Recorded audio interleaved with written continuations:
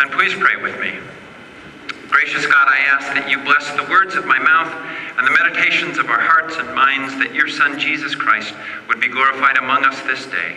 For this we pray in Jesus' name. Amen.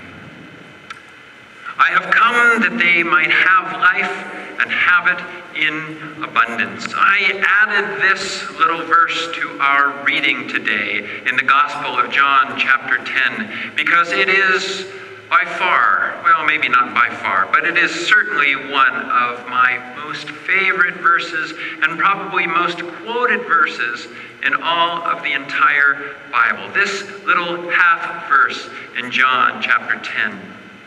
Now, what's going on in the Gospel of John chapter 10 is that Jesus is in a deep conflict with the religious leaders of his day. Specifically, he is in conflict with the Pharisees, those particular religious leaders. They're having trouble with Jesus. You see, they are hoping for a Messiah, and they're hearing about all these great works that Jesus is doing, even some of the ones that they are witnessing himself. And they hear that people are beginning to talk about Jesus as the Messiah. The problem that the Pharisees have is that Jesus is not their kind of Messiah. You see, the Pharisees, they had this expectation that the Messiah, the Savior, who people were expecting to come into the world and bring salvation, they thought that this Messiah would look a lot like, well, a super Pharisee. And on the day of the Lord, when the Messiah would come, well, these Pharisees thought that this super Pharisee would come and it would be like Pharisee Appreciation Day. That he would be handing out rewards to all of the righteous Pharisees, and then, of course, destroying all of the infidels, all of the sinners. But you see, this is not the way that Jesus was behaving. Instead, Jesus was actually going to those sinners, and he was even touching them, and he was even healing them on the Sabbath day, which for them was a no-no. Because it was the day of the Lord, and they believed that you shouldn't work on that day, and so he was causing all sorts of troubles. And in this passage in John 10, Jesus says, well, he doesn't say, I am the super Pharisee. What he does say is, I am the good shepherd. I am the one who comes to gather, to seek and save the lost. I am the one who comes to protect and to heal and to lead. When Jesus says, I am the good shepherd, what he's doing is he's drawing on some very ancient imagery and a very ancient expectation that goes back thousands of years, back to places like the book of Ezekiel in the Old Testament, chapter 34. That was a place where God, through the prophet Ezekiel, was lamenting about the leadership of Israel of the day. They were corrupt. They were weak. God called them shepherds, and he said, listen, there's going to be a day when I'm just going to get you out of the way, and I am going to come, and I am going to show you what it means to be the good shepherd. And so ever since then, people have been waiting. They have been longing.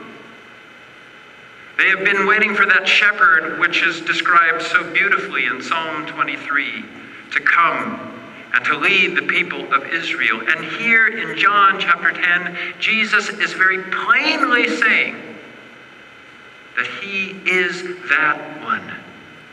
One of his famous I am statements. There are about 8 of them in the Gospel of John. We're going to be talking about one next week when he says, I am the vine. But he says in this case, I am the good shepherd. And ever since he said it, it's become a very powerful teaching of the church. But of course, to understand the true power of this teaching, we have to realize that it's a relational connection. So that means if we are going to call Jesus our shepherd, then what does that mean we are? Come on, people. You're having a hard time getting this one out, aren't you?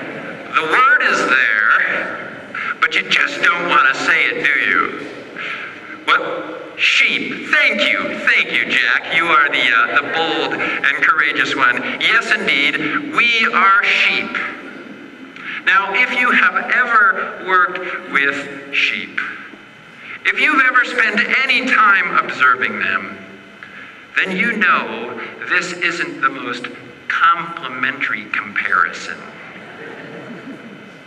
I'm trying to figure out how to artfully say this. So how about this? Sheep are really dumb, right? But work with me here, people. The question is, okay, maybe that's true, but still, does that mean that this figure of speech, that's what Jesus calls it, by the way, himself in John chapter 10, it's a parable. But is there some way that this analogy, this figure of speech, will help us to understand? So I've been doing a little research, right? And I'm thinking, if you've been hearing vicious rumors about sheep, I think where you probably heard them was from those mean cattle people, right? And they think sheep are really dumb just because sheep don't behave like cows, see? And it's true. If you've ever seen the way cows behaved, or, for example, watched City Slickers starring Billy Crystal, then you know that if you want to get a cow to go from point A to point B, you got to go up behind the cow and kind of, yeah, get along, little doggy, or whatever you're supposed to say, little doggy. But a sheep doesn't behave like that. In fact, the best thing a sheep will do if you go up behind it and yell at it is it'll probably just kind of circle around you. You see, sheep, they don't like to go anywhere where somebody who they don't trust hasn't already gone. Sheep like to follow. Now that's not too dumb, right? And the thing about sheep is they tend to develop a trusting relationship